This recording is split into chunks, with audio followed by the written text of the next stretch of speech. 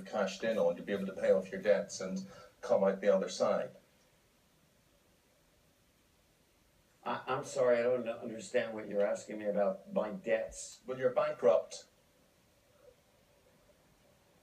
No, when you declare bankruptcy in this country, it's something that you do in order to reorganize what you have, your assets, etc.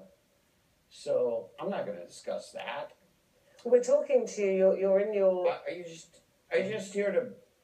Are you here to rubbish me? No, No, but I'll tell you what we're here to do. We're here to inquire how a world superstar wants a man who was the best paid man in the world, the envy of every other man on the planet, and his journey and what he's come through. And you have come through a lot, my friend. You've come through a lot.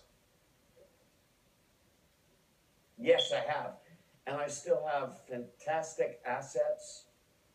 Of which some of your fans are some of those assets. What? Your fans would be what some. Are you asking me now? Your How we're saying, how supportive have your fans been? You've got a huge fan base around the world, and particularly here in Britain. So how supportive have your fans been through this somewhat difficult journey? Well, it's a difficult journey when you're going through a divorce, is it not? For anyone? Of course, and it's more and difficult. It's a difficult so journey publicly. when you, wait. Don't interrupt me. Okay, when you're trying to separate your assets over 25 years, you must do what is necessary, and that's what's necessary. Yes, okay. So, what are you up to now? What am I up to? I'm in the middle of recording 2 EPs.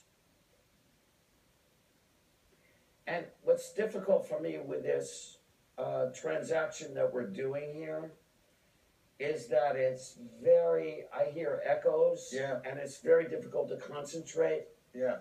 But I'm doing a Christmas EP, and I'm also doing songs my father taught me. So, and David, will you be touring at all? I know your fans here in the UK always love to see you on tour. Will you be coming here? Probably not, unless the problem is that there is a 20% foreign entertainer